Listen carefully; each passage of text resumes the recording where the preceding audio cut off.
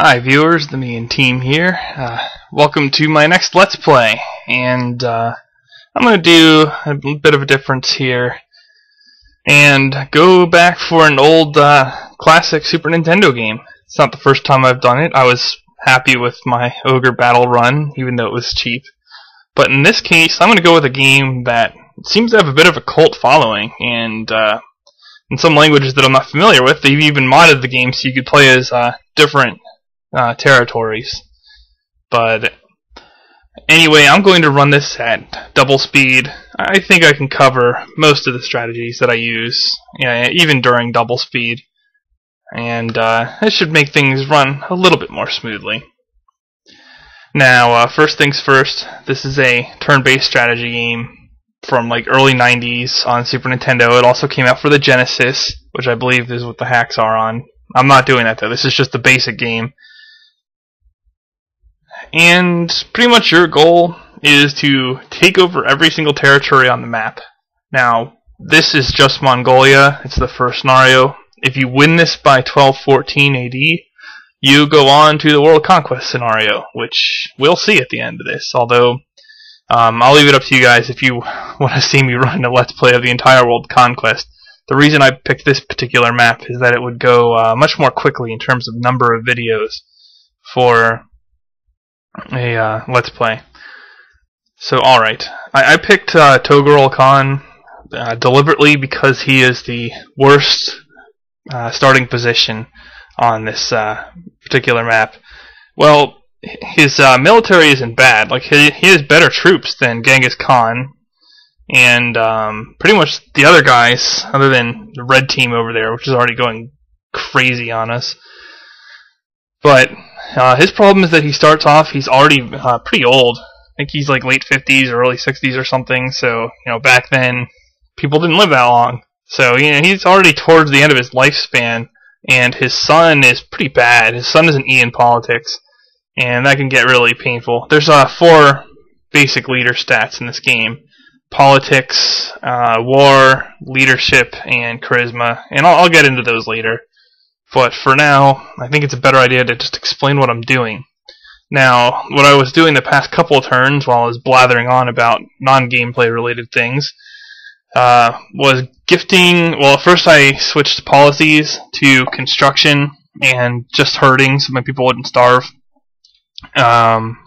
Construction is basically how you get your economy going.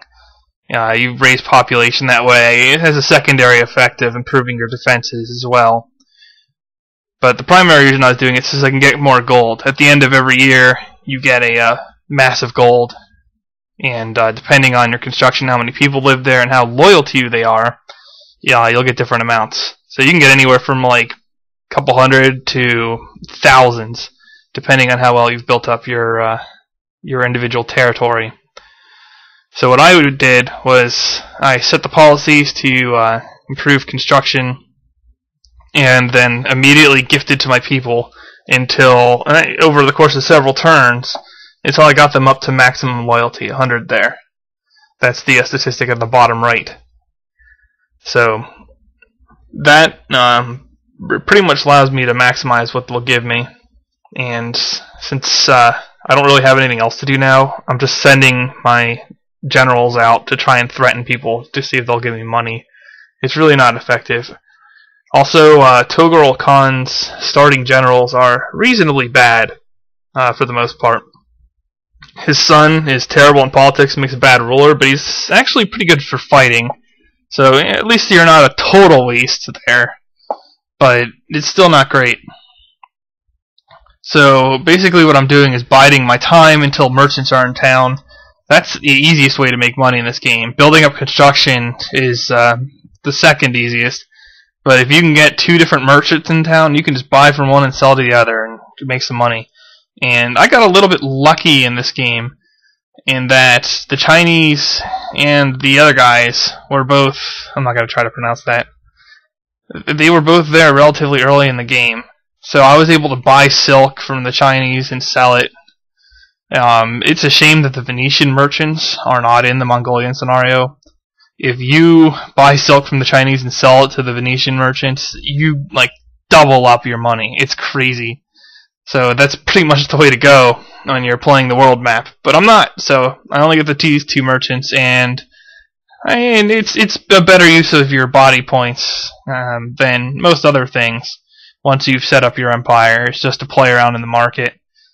Obviously, the rate thing at the top right affects prices. It's like a dumbed down economic model. If the rate's really high, things are expensive in the market. If the rate's low, they're cheap. So buy low, sell high. Nice and simple. This game isn't trying to like reinvent the wheel, and economy matters in it, but it's not the primary focus. So the other thing I did early in this game was train up my troops to 100%. That's not as important as buying arms for them, but it's another thing you can use your body points for when you don't have anything else to do, and it makes them less vulnerable to getting ambushed and less vulnerable to getting the confusion status when they're fighting. So it helps. There's actually a lot of options in this game. For a Super Nintendo game back in the day, pretty impressive depth. I would say maybe a little bit less strategic depth than Ogre Battle, but a lot more tactical depth. Like, what you do on the battlefield really matters, and I'll showcase that a little bit in this Let's Play as I start conquering territories. But for now, I'm just biding my time. I'm trying to build up enough of a money base so that I can get to a 20-unit army. There's actually a number of ways you can go in terms of conquering the enemy territories too. Like, if you just use your leader and run in there with 4 really quality units, it's often possible to pick off their leading stack before anybody else can respond. Just sneak in there and get into a battle and hope you win it as quickly as possible, because otherwise you're going to get dogpiled and killed. But if you take out their leader, then you win the territory instantly. And you also capture all those troops, which is a huge boost. But it's also a reasonably risky strategy, and Genghis Khan's not really great in war anyway. So, and because that's risky and you can easily lose doing that, I didn't really want to do that in this. I just wanted to set up properly. Obviously you can just beat down and kill everybody there. If it's an empire that owns multiple territories, like the Reds over there, got some engines or something, I don't know. It gets they can run away, and you'll win the territory if they all flee too. Interestingly, if the stack number 1 flees first, the remaining stacks have a chance of being captured, and then you can use them as your own military instead. That's actually a pretty good way to pick up troops too, or at least to get rid of enemy troops for subsequent invasions. So I really like going for that too.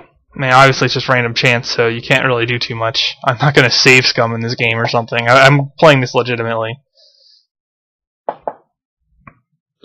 Also, your general statistics depends what you're going for. In this video, I was actually trying to find somebody to arrange a marriage, because Genghis Khan has a daughter, and if somebody's married to your daughter, or like they're your son or an heir, or your brother or whatever, they won't revolt. Like, if every time you capture a territory and you're not in it, you have to appoint somebody to govern that territory. And if they're related to you in any way, then they absolutely can never declare independence, whereas other generals can. And that's affected by the charisma rating. That's one of the things that's dictated by charisma. The higher the charisma, the less likely they are to break free, as far as I could tell from game facts. And I don't know. Oh, here I make my move. And since the market rate's reasonably low, I mean, it wasn't great, but it was good enough, I decided to hire mercenaries. Unless the rate's like 0.5 or 0.6, mercenaries are a little bit more expensive to hire than just recruiting, but you don't kill your population in your territory, and you don't decrease their loyalty.